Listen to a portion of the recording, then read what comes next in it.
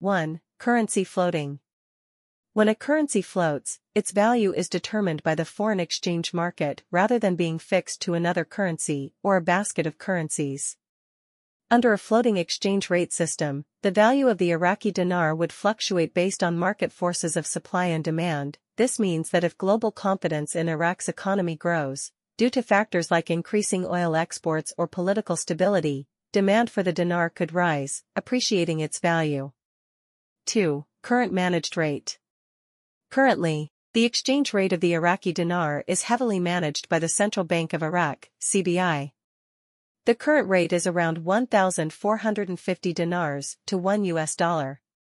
For the dinar to float, the CBi would need to allow it to be freely traded on the open market, where its value would then be determined by economic forces. 3. Realistic expectations.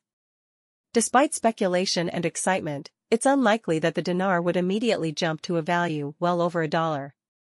When a currency transitions from a fixed or managed rate to a floating rate, it often faces volatility. The dinar would likely reflect its true market value, which could mean a period of adjustment and potential depreciation before any gradual appreciation.